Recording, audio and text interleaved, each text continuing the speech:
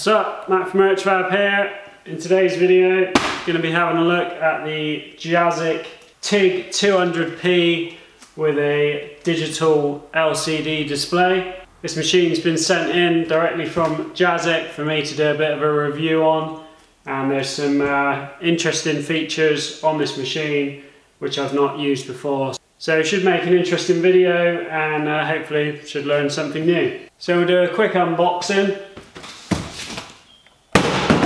First thing that I noticed about it, very small and compact for 200 amp ACDC Tig. The other feature which I really am excited about trying is the wireless foot pedal. This is something that annoys the hell out of me every time I'm welding, having the wire from the foot pedal dragging around my seat, tripping over it. I've seen these in the past and thought that's something that I definitely should get, and this machine has the option for it, so yeah, it'd be nice to try that out. You've got this little thing so you can just hook your foot under it, drag it around. Yeah, so we'll see what that performs like in comparison to a hardwired pedal. Comes with a Parker Tig torch, which these are actually quite nice torches. I've used these on one of my previous machines.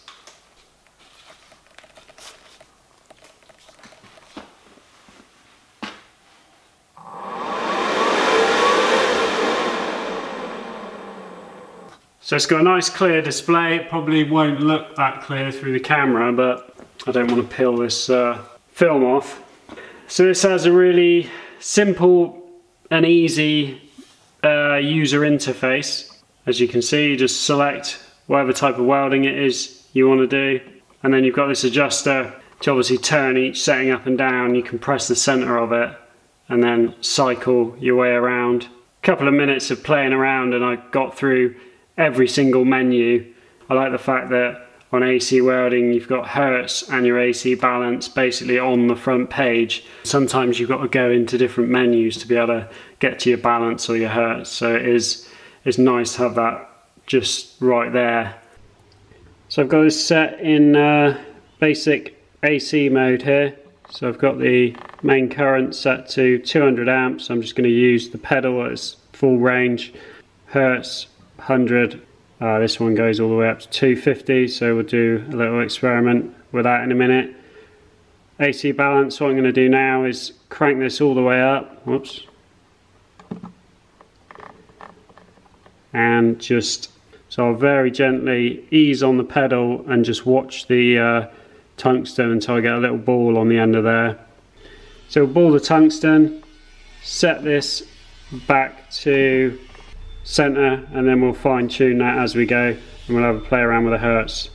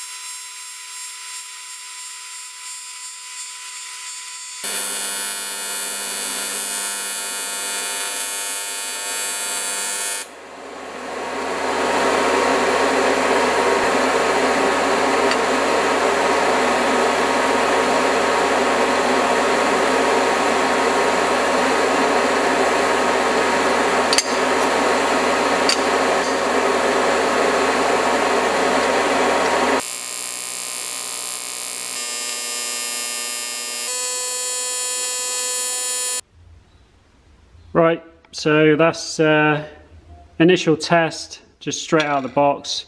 Had a little play around with the hertz settings and the AC balance. None of this has been cleaned or anything.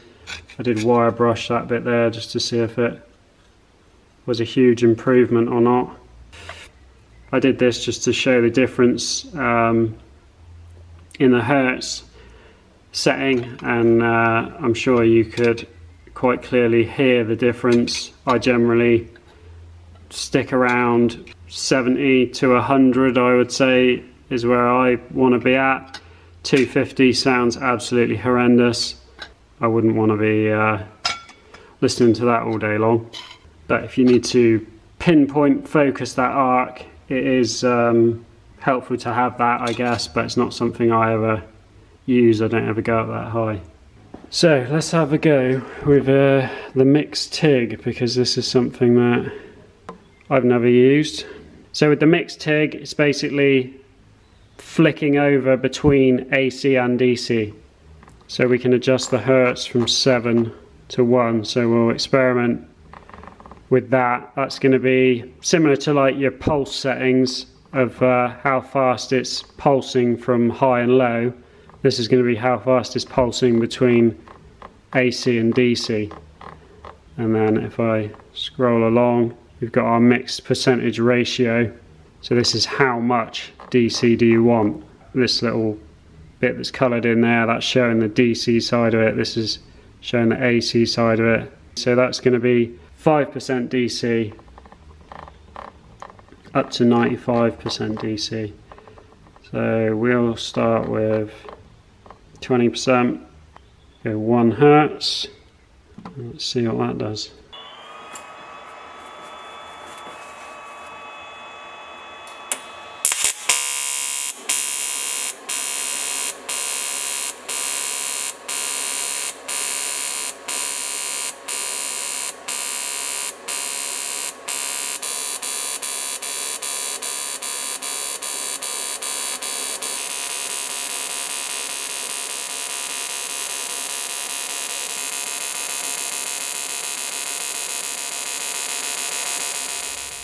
Had a bit of a play around with the mixed Tig. There's a hell of a lot you could do in terms of playing with different settings between the hertz and the percentage AC to DC.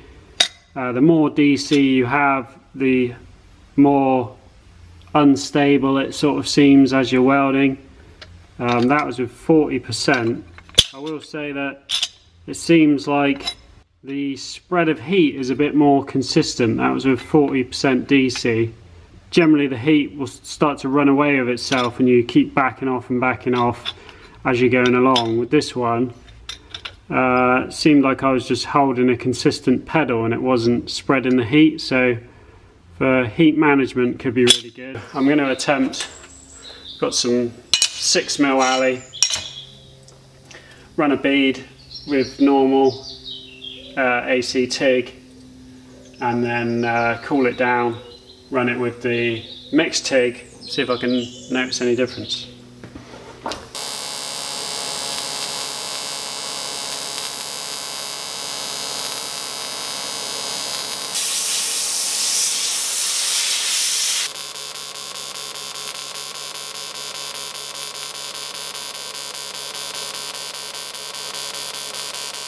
So that's the first one I did, normal AC. That's the second one I did. I would say with the mixed Tig, it seems like that weld's laid in flatter.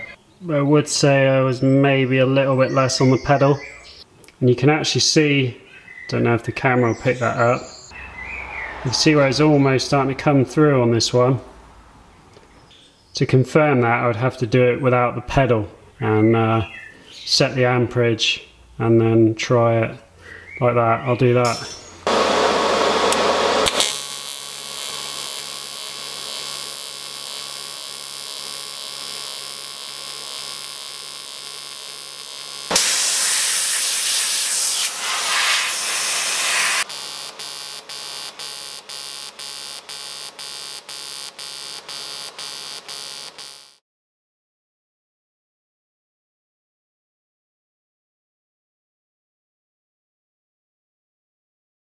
On top, not a great deal of difference. But on the back again, you can see where it's actually started to almost come through on the mixed TIG, and there's nothing on the normal AC.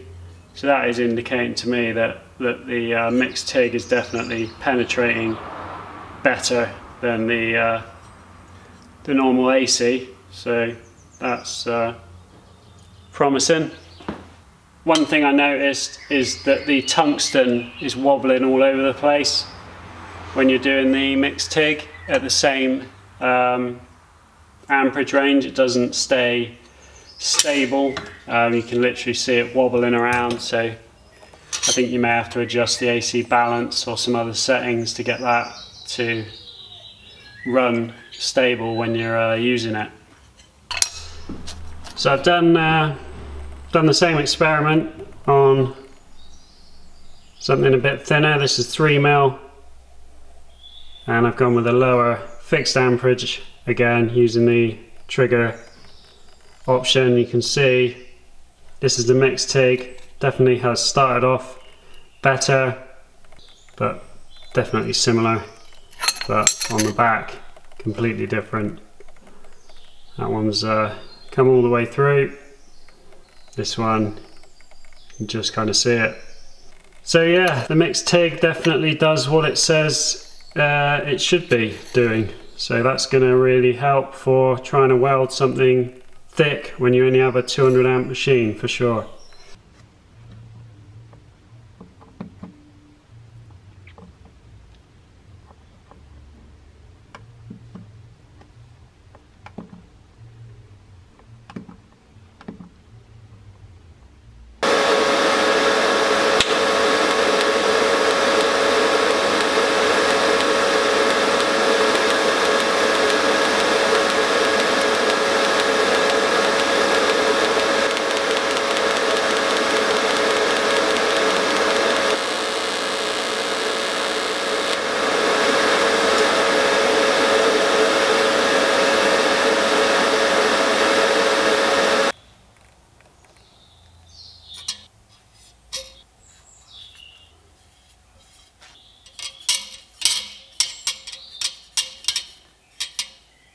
Right, so this is straight DC, 60 amps using the trigger. I've just run through different pulse settings. The only thing I've adjusted is the hertz. That's how fast it's pulsing up and down. So that's set to 1, 2, 5, 60, goes all the way up to 200. But what you should be able to see is that, if I can get it to focus, come on. There it is. So you can see 1, the ripples are a bit more spread out. 2, getting a bit closer. At 5, quite difficult to see the definition, but you can still see them. And then by the time you get up to 60, it's just sort of all blended in. And then obviously anything above that, you're not really going to see it. 5's really painful to look at. It's like watching strobe. So, overall, first impressions of the Jasic. This is my first time doing anything with a Jasic machine.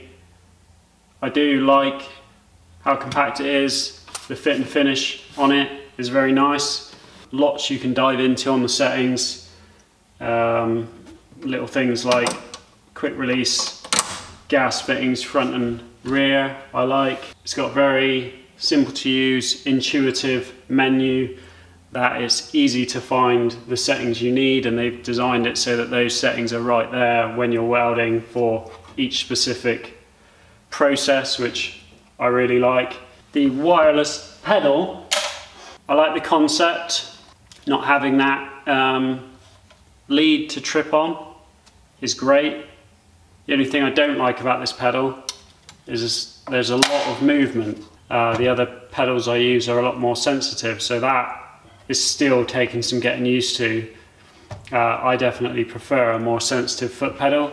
I think if you are just learning, this could actually be beneficial because you've kind of got more room for error. Just to give you an example, that's the full range of motion on my HTP pedal, which is very similar to my Lincoln one. Whereas this one, you're probably talking twice the amount of movement. So that's that. The other thing is that when it's sat for a little bit, it will turn itself off, and then you have to turn it on again, and it takes maybe 20-30 seconds for it to wake up. Not really an issue, but just something that I noticed that is different from having a hardwired pedal. Wireless torch would be nice. But yeah, overall my first impressions of Jasic as a brand is quite a pleasant one. Obviously I'm taking something brand new out of the box and trying it out. Most people are going to want to know what the reliability of something's like. I can't comment on that. So if you didn't already know, I'm running welding classes now here at Urchfab.